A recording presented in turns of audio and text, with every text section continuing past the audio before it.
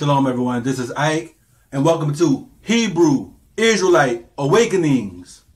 Today's topic is biblical skin disease. Now we're going to be talking about biblical skin diseases, namely the biblical skin disease known as clean leprosy. Now clean leprosy is known today as vitiligo and albinism. You know, albino people that don't have no skin pigmentation at all, no melanin in their skin, that's called albinism. And people who have the bright spots on their skin, you know, they start losing melanin in certain spots of their skin, that's called vitiligo. Well, that's actually in the Bible and is known as clean leprosy. Not the leprosy that has all the bumps and the scars and the scabs and stuff like that, the one that can kill you. Not that leprosy. This was known as clean leprosy back then. Today is known as albinism and vitiligo. But I'm about to go through the scriptures on that for you if you never came across that before. Now, first we're going to deal with vitiligo, right? It says this is a black person that has the skin disease called clean leprosy, vitiligo by scriptures. Now we're going to Leviticus chapter 13, verses 38 and 39. And it's going to be on the screen. So, Leviticus 13, 38, 39. And it reads, it says, if a man or a woman has bright spots on the skin of the body, specifically white bright spots, then the priest shall look, and indeed, if the bright spots on the skin of the body are dull white, it is a bright spot that grows on his skin. He is clean. So if somebody has these bright spots on their skin, dull white spots, the person is clean. This is known as vitiligo. Vitiligo is a skin pigmentation disorder that affects people of color that are high in melanin. The person will begin losing their skin pigmentation and break out with bright white spots. Next, we're going to Exodus chapter 4, verses 6 and 7. And it says, furthermore, the Most High said to him, now put your hand in your bosom. And he put his hand in his bosom. And when he took it out, behold, his hand was leprous, white like snow. And he said, put your hand in your bosom again. So he put his hand in his bosom again and drew it out of his bosom. And behold, his hand restored like his other flesh. Now this is talking about Moses.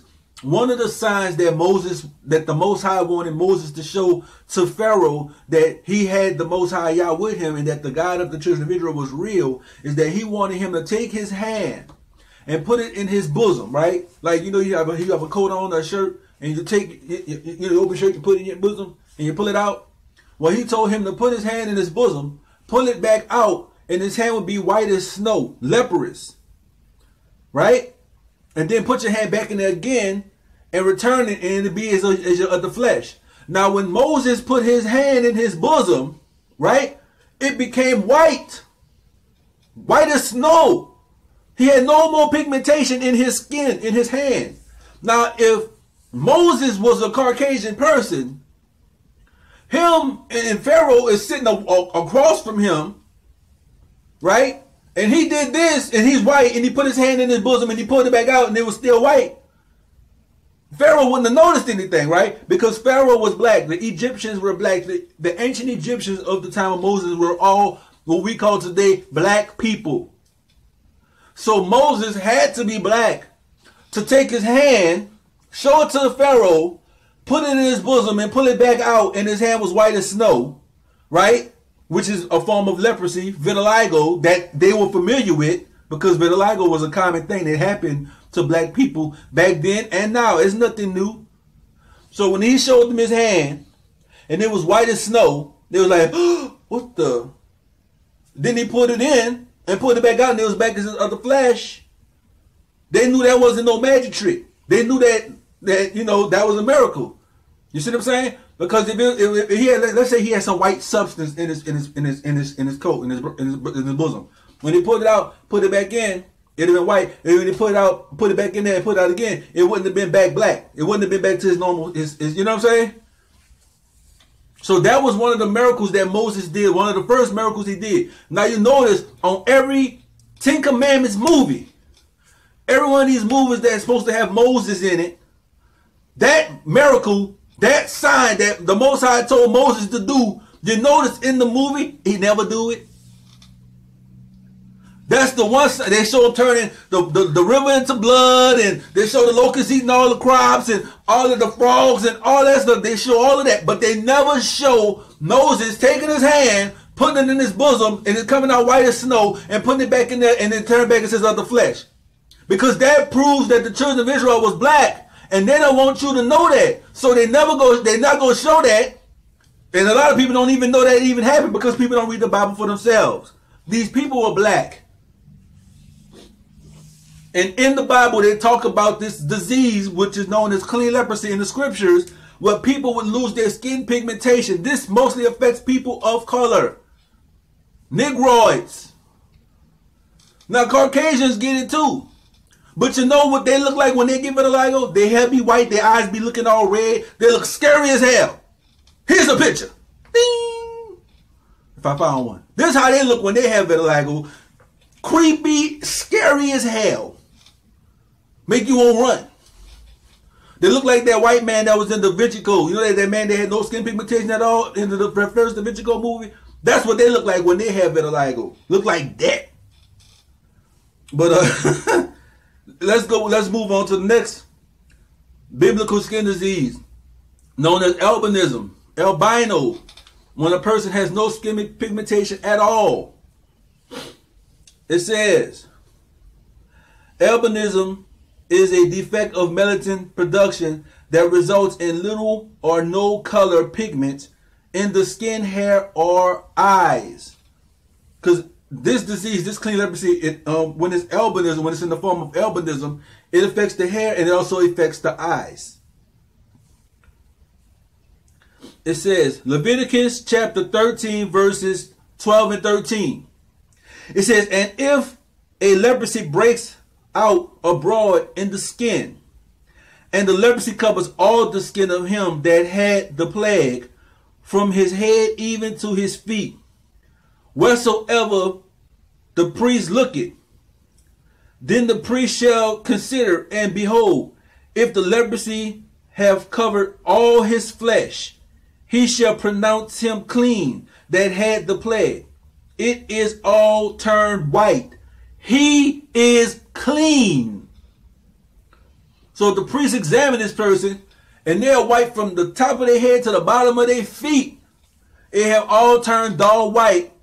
This is a form of leprosy. He is clean. So we have people in Africa today that have vitiligo. Albinism, right? Vitiligo and albinism. They stand out from everybody else. Now, black people, let me make this point right quick. Black people, right? Negro people, brown skinned people, people of my race, of my descendants. We have been giving birth to white children forever. It ain't new. Two black people can give birth to a light skinned person, a red person, a white person, a black person. We give birth to all colors because the black man and the woman, the black man and woman are the original black man and woman. They are the original. We produce white children with blonde hair and blue eyes. We do it today. Two black people can produce a white child with blonde hair and blue eyes. Two black people can produce a white child with red hair and green eyes. It happens all the time. It happens in Africa, in America, in Brazil. Everywhere that black people live, they are producing this. You go to the island of Solomon. Look up the island of Solomon. The island of Solomon is filled with black people with natural blonde hair. Their hair grows blonde. straight curly. We look, black people come in straight hair, natural straight hair. Look at the black people in India. Look at the Aborigines of Indonesia. Black people with straight hair. Look at the black people, the Aboriginals of Australia. I mean, Australia, Indonesia, and in India. Black people with straight hair, natural straight hair. Their straight hair, it comes out of their own head. You see what I'm saying? Indonesia, Australia, India. We have black people, the Native Americans, the original Native Americans, the black ones that were here, that white people damn near genocide and killed damn near all of them and was sending them back to Europe and to be slaves in Europe and in Russia and Britain and all these different places, because the black Native Americans that were here, they were damn near wiped out and they were being shipped back overseas to be slaves to the damn queen and the duchess and all this kind of foolishness when you study your history. Now, and they were not only black Indians here, they were also what we would call today Mongoloid Native Americans too. What we would call today Asiatics. They had those Native Americans here too. Now, they didn't wipe them out. They made marriages with them and they procreated with them. And that produced that your Mexican looking people and your Native Americans of today that have the slanted looking eyes, those were the Native Americans that were of Asiatic descent. They were of Mongoloid descent. That were them. Now, they were black Native Americans, but the Europeans, they try to hide that history from you. They try to hide the fact that they were black Native Americans here. And they had black Native Americans here with straight hair. And they had black Native Americans here with the woolly textured hair. They damn near killed them all and they were shipping them overseas. They brought black African slaves, black Hebrew slaves that were in Africa, because you know the children of Israel, when the Romans came down to conquer the land of Israel, the children of Israel fled into Africa and was fugitives and refugees in the land of Africa, in the land of Kemet, right? So the Hebrews left Israel and came into Africa. They were refugees in Africa. And what do refugees do? They become servants to the people who land they living in, right? You kind of a slave in this people's land. These people like, we'll let you live in our land, but you got to serve us. You got to do this, you got to do that, right? So that's where we was in Africa. We were these people's servants. We were these people's slaves. We was like what the Mexicans are here, right? And then when the white people came and started conquering Africa, the white people took the wealth of the Africans, the Moors, right? Because the Moors conquered Africa and they was ruling in Africa with the religion we know today as Islam. They were ruling in Africa, and they took the Hebrews and made us slaves in Africa to help them do their ministry and help kill people, this and that. And they was cutting off black people's hands after the Hebrew hands. They was killing the women. They was castrating the black slaves. Let me tell you something. What the black people, the Hebrews went through in Africa and in Arabia with the Muslims was way worse than what we went through here in America with these European Edomites. Trust. They used to beat us. They used to rape our women and stuff. That's common to being a slave. But what those Moors did to us, what those Muslim Moors did to us, was way worse than what these white people doing to us. What they did to us during slavery and what they're doing to us now. Way worse. Because they castrated the men. But let's get back into this. Sorry I had to give y'all a quick history lesson. But let's get back into this. Albinism. Next we're going to Numbers chapter 12 verses 9 and 10. And it says, so the anger of Yah was arose against them, and he departed. And when the cloud departed, when the cloud departed from above the tabernacle, suddenly Miriam became leprous, as white as snow. Then Aaron turned towards Miriam, and there she was, a leper. So we're talking about when Miriam and Aaron rose up against Moses and was mad at Moses because, you know, Moses started giving the laws that the Most High gave to him to give to the children of Israel. And when the Most High started talking about the children of Israel can't marry outside of their nationality, outside their race, the children of Israel realized that, wait a minute, didn't Moses marry an Ethiopian woman? They're talking about Moses' wife that he got when he came out of Egypt, when he helped the three women with the men that was trying to like mess over them. That's the woman they're talking about. That Moses did not go out and marry another wife and marry a second wife who was Ethiopian. They're talking about his first wife. I forgot her name. Zipporah, Zipporah, something with a Z. They're talking about her. He didn't marry a second wife who was an Ethiopian. They're talking about the wife he had. The Midianites are descendants of Abraham. So Moses' wife, his Midianite wife, was of the seed of Abraham. She was from the line of Shem because she was of the seed of Abraham. There we go.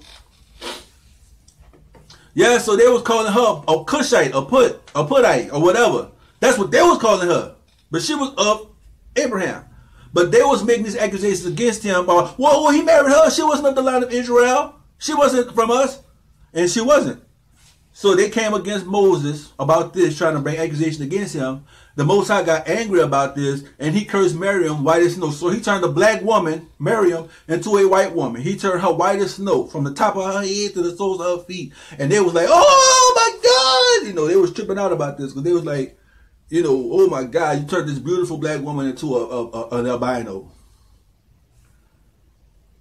That's in Numbers chapter 12, verses 9 and 10. Okay, next. 2 Kings chapter 5, verse 27. It says, therefore the leprosy of Naaman shall cling to the Gehazi, and your descendants forever. And he went out from his presence leprous, as white as snow. So this was the Most High cursing the descendants of Naaman with the plague of leprosy. He's saying that this plague should be on your descendants forever. So every time this man and his children and his children's children had children, they all came out with albinism. They all came out leprous, white as snow. Albinism. Now, another thing too that I want to read to y'all, but I don't want to make this video too long, was the fact that Noah had the skin disease known as albinism as well. Noah had albinism as well. And he was like the first person to ever have this skin pigmentation disorder. And it's talked about in the book of Enoch. If you go to the book of Enoch, chapter 106, verses 1 through 12, it describes Noah being the first person to have the skin pigmentation disorder known as albinism. And how it tripped them out. It was like their first time seeing a child born that was pale, dull white. And with that, because like I said, people who have albinism, albinism also affects their eyes. So this was a child that was white with like bright eyes, and they was tripping out about it. He was describing this child as a child that he never seen before. He was even praying about, like, what is this, some kind of angel or something? Or did my wife cheat on me? What is this? How did we produce this? He was the first child that had this skin pigmentation disorder. In the book of Enoch, it describes the first person who ever had this skin pigmentation disorder. So this goes to show you that in the time of Noah, all the way up into the next child who was described by a skin color, there was no white people that even had this skin pigmentation disorder until Noah. And the next person that the Bible describes as having some kind of skin problem or something is Esau, when it says he came out red and hairy. And we know that they describe his skin color, right? And Edom in Hebrew is Adam, which kind of refers to Adam. Adam was the first man ever created, right? He's the beginning of creation.